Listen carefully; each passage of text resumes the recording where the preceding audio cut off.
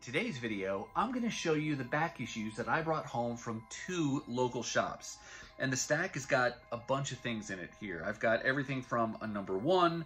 I've got some books that I've never seen before, so I decided to bring them home.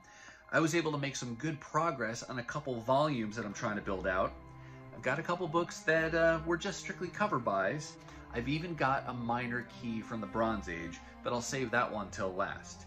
The best part of all, though, was I got all of these books for less than $1 a piece. Check it out.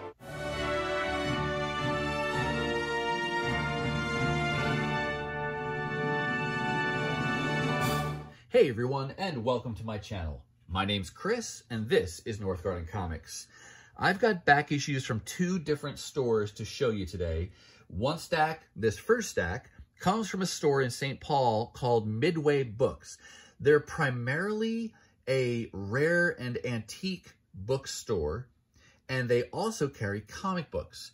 And what's really nice about that for a comic collector and reader is that when it's advertised first and foremost as an antique and a rare bookstore, most people aren't going to be thinking of going there for comic books as a primary source. So you can find some things that maybe have been picked over at other traditional comic book stores, but Midway Books does carry new comics. They have back issues, and my favorite part that I just discovered less than a year ago is that they have a downstairs with discounted books, including comic books, about 20 long boxes of randomly assorted comics from modern age to Bronze Age. Most of them are raw, like you see, no bag or board. Some of them are bagged and boarded. And I've found some fun books down there, including building out some issues of runs I'm working on, and then finding some never before seen comics, at least never seen by me. And you'll get a few examples of that from this haul today. And those are the books we're going to start with. Kicking things off here is this copy of Exiles #1. This is from volume 2 of this title. And never seen it before. I was familiar with volume 1, and I see those in the back issue bins all the time. And I'm familiar with volume 3, the most recent run. And specifically, I had picked up issue 3 from that volume 3 because of the cover appearance there and first appearance of Peggy Carter as Captain America. I didn't get it because it was a key. I got it because I thought the cover looked cool, and then it turned into a key, so it's fun to be able to find keys that way, because then you're not paying up for it. But I'd never heard of this volume 2, and when I saw this cover, I was really drawn to it. It's got kind of a cartoony style, and I mean that in a good way, and it features, I believe, the traditional multiversal cast of characters. And as you look through here, like I said, cartoony kind of style, but it only ran for 6 issues. And I thought that'd be a fun series to look for. I like these sketches at the back. Gives you an idea of some of the cast in the book. So you got Beast. He kind of reminds me of Dark Beast from Age of Apocalypse. And then Polaris. The Witch, or Scarlet Witch. Forge, one of my favorite X-Men. And then Black Panther, or the Panther. So fun to be able to find this first issue of a series I had never seen before, or I should say maybe a volume I've never seen before. And now I'll continue to work on the remaining 5 issues. 2 more books that I have never seen or heard of before from this limited series called X-Men Ronin. Got issues 3 and 4. I don't know anything about the story or what's going on in these issues, but it's this manga kind of a style. Maybe anime style. It's not manga because it still reads left to right. But you get these really different kind of character designs for your X-Men. I mean, look at Cyclops. It's kind of weird looking. I don't love Cyclops' design. I will be totally honest with you there. The Storm looks pretty cool. I'm guessing that's Jean Grey in there. But it's a nice animation style. There's Iceman. And like I said, 50 cents a piece when it's something brand new like that I've never seen. Sure, I'll pick that up. I've never seen it before, so I don't know that I'll ever find issues 1, 2, and 5, but for now, it's a fun little pickup at 50 cents a pop.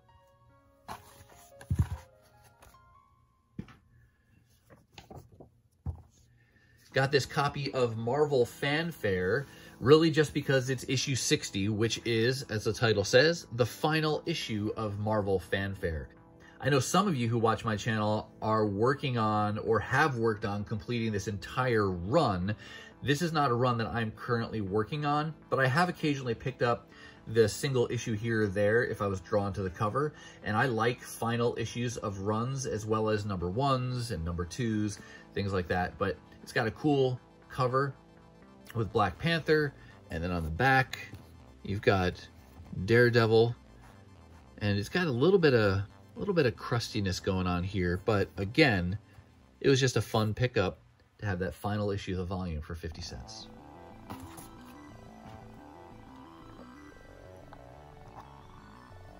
I've been telling you how I've been working on this volume of Superman Batman that ran for 87 issues, and Midway had a couple more that I needed. Got issues 26 and 30 that were in good shape.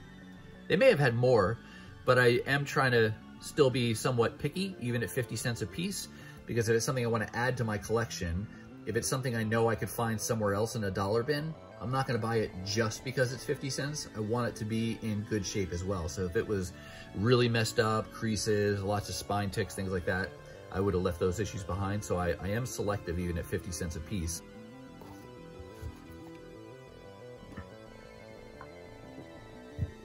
Got one more issue of Cyberforce that I've been working on. This is from volume 1, one of the early Image titles that I've been going back and trying to build out. So happy to find that. Also got one more issue of this 5-issue series called Gen X. The story looks at what would happen if the X-Men aged in real time. So I think what you're looking at in Gen X is the next generation of X-Men heroes. And probably most of them are kids of the original X-Men characters. Written by Chris Claremont, and that seemed like an intriguing story. I only recently came across the first issue of this at another store, and so now I have issues 1 and 3, and just a few more to go.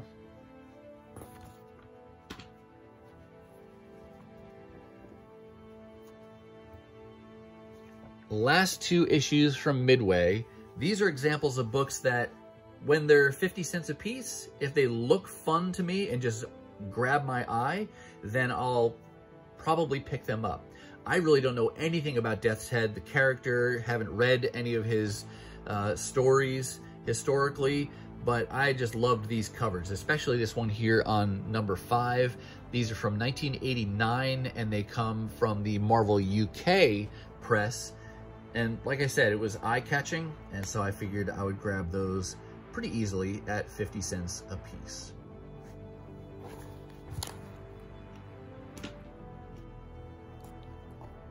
All right, that does it for the books that I picked up at Midway. The rest of these books now come from the comic book store called Comic Book College. They are the oldest comic book store in Minnesota, and they pretty regularly have a great selection of 50-cent and dollar books.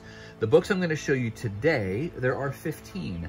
I know there are 15 because of the deal that they often run with their dollar books, and that is books are $1 a piece, but if you buy 15, it's only $10. So you're going to get them for like 66 cents a piece. So whenever I go, if I get close to that $10 mark with finding books or finding 10 books, then I'll just push it all the way to 15, because really those last 5 you're going to get for free because of that discount. So it's a great way to not only get dollar books, but then even save some more when you can find some extra books and build out some runs. And I was able to build out at least one good run and got a fun little key that I'll save for last. But let's go ahead and look at these books from Comic Book College. This first one here is just a fun grab. Never seen it before. It's probably was a freebie back in 2000 when it came out, called Genesis or X-Men Revolution Genesis Edition. What this does is give an intro to some changes that were happening in the X-Men lineup at the time. they were getting ready to shake up the creative teams on books like Uncanny X-Men, X-Men, X-Force, X-Man, and Generation X. And so they wanted to introduce us to those new creative teams with this booklet here. And, you know, Chris Claremont was going back to Uncanny X-Men and X-Men. X-Men was going to be penciled by Lionel Yu. You had Will Sportasio in here. And I like these little freebies just because it's fun to look through and see some of this sketch work and see some of these changes, you know, freebies that you could have picked up in the comic book store back in the day. But I was not collecting comics in 2000, so I would not have grabbed this. Kind of an interesting historical note now to highlight that's different from today is that when they made these creative changes to the teams that were working on the books, they did not renumber the volumes. So when Chris Claremont came back to Uncanny X-Men, he started again in issue 381. They didn't reset with a new number 1. Similarly, the this X-Men book where, I guess, is he doing the one? Yeah, where Lionel Yu is doing the pencils and Chris Claremont was writing. That was issue 100. And similarly with X-Force, X-Man, Generation X, they didn't renumber any of those, which you don't really see that these days. Anytime they change a creative team, the philosophy or the approaches reset with a new number 1. So I kind of miss these days. I see why they do it with a new number 1, but you know, I'm kind of torn. I still like the idea of being able to collect everything, you know, in one volume, even as creative teams change. But let me know your thoughts on that down below, and how do you like that old approach, or do you like the new approach, the way they do things today better? This is the run I said I was able to make some good progress on. I have been working on Fantastic Four Volume 3, which started out with this title of Heroes Return. To give you the context, after Volume 2 ended, which was Heroes Reborn, that was when Marvel outsourced the editorial duties to folks at Image like Rob Liefeld and Jim Lee. When they brought all those heroes back to the main Marvel universe, everything started over with a new number 1. And ironic that this is even earlier than that 2000 and everything's rebooting now. But anyway, who knows? Consistency, right? We shouldn't really be looking for it across the industry over decades. But these all restarted with a new number 1, and it was called Heroes Return, celebrating their return to the main Marvel universe. But as I've been working on that, I got several issues today. Got issue 3, 4, 13. Jumping ahead, here's 37, 38, 39, 40, 42, and 45. So that was nice progress on that Fantastic Four Volume 3 at just 66 cents a piece.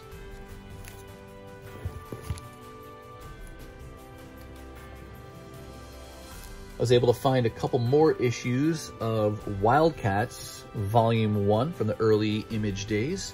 Working on the first like 18 or 20 issues of this volume, building on from the first 2 or 3 that I purchased when they first came out back in the 90s. And I got issues 12 and 14. Is this guy's name Maul? Something like that? Something with an M. It's a cool looking cover.